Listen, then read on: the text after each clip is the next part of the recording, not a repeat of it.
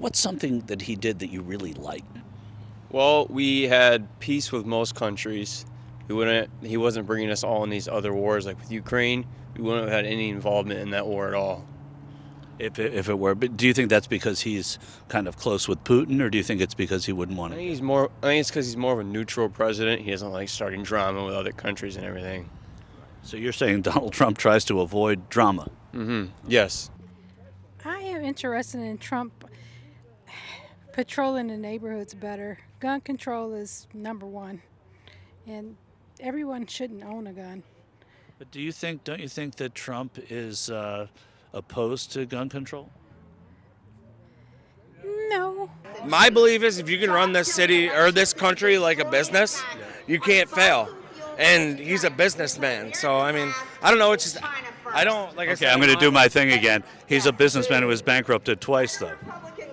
Yeah, but what that says to me is he's not afraid of failure. You got to, takes money to have money, I guess, type thing. Like, you got to establish, failures happen in life. Everybody knows that, right? Someone once asked Donald Trump about making America great. And he said back like in the 50s in the Eisenhower years, when, it was post-war, a lot of construction, highway bill.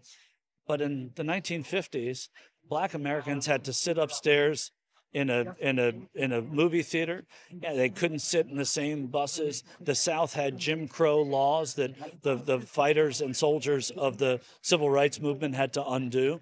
So it wasn't great for everybody. I mean, those were the least of our concerns at that time.